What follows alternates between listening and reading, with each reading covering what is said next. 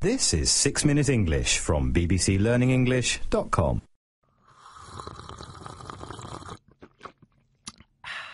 A quick sip of my coffee just to get me in the mood for today's programme.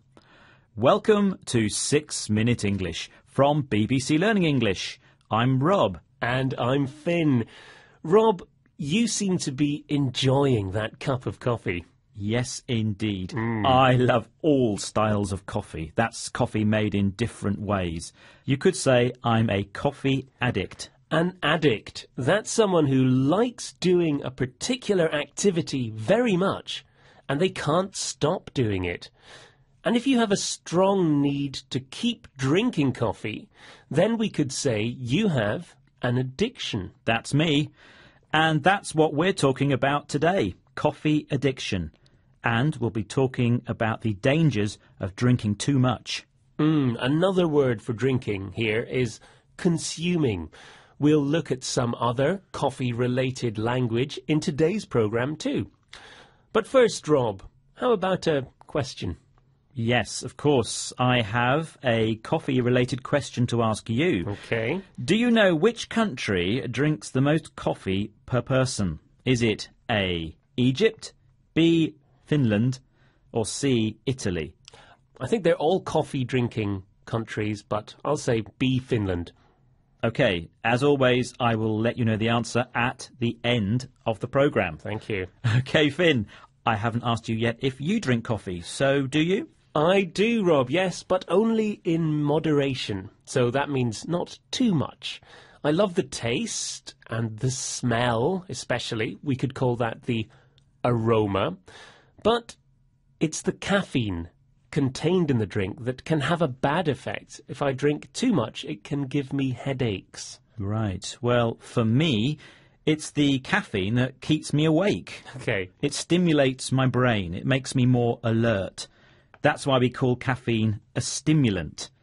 Caffeine can also be found in energy and cola drinks and even in tea. The New Scientist magazine says caffeine is a psychoactive drug and that 90% of people in the United States consume it every day. Psychoactive drug.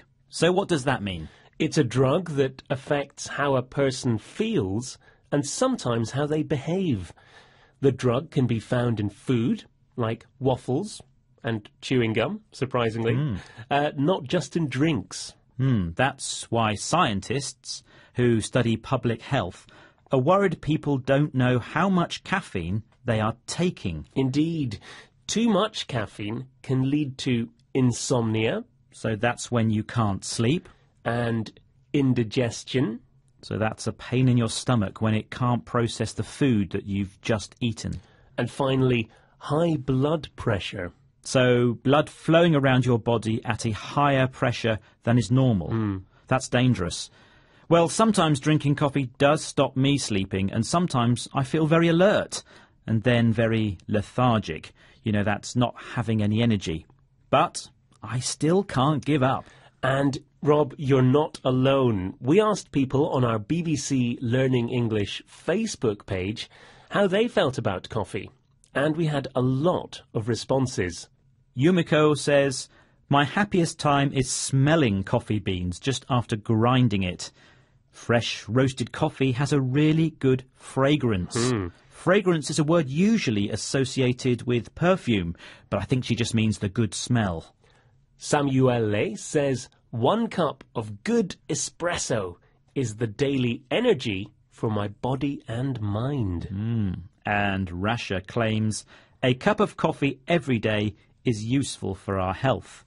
Ahmed loves coffee too, but he says, be aware that too much coffee is not good for your health. So, there seem to be some good effects and some bad or negative effects of drinking coffee, Rob. Well, I find that if I try to give up drinking coffee, I'll also get headaches and feel tired. And these are what we call withdrawal symptoms, the nasty physical and mental effects of stopping.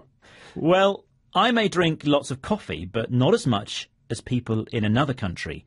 Finn, earlier I asked you if you knew the people of which country drink the most coffee. And I said B, Finland.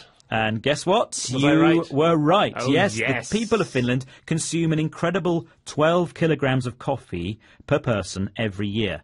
That compares with the average consumption of 1.3 kilograms per person. OK, Finn, before we go, there's just time for you to remind us of some of the words that we heard today. We heard addict, consuming, in moderation, aroma, caffeine, stimulant, psychoactive drug, insomnia, indigestion, high blood pressure, lethargic, and withdrawal symptoms. Thanks, Finn. Thank you, Rob. Do join us again for another edition of 6 Minute English from BBC Learning English. Bye for now. Bye. That was 6 Minute English from bbclearningenglish.com.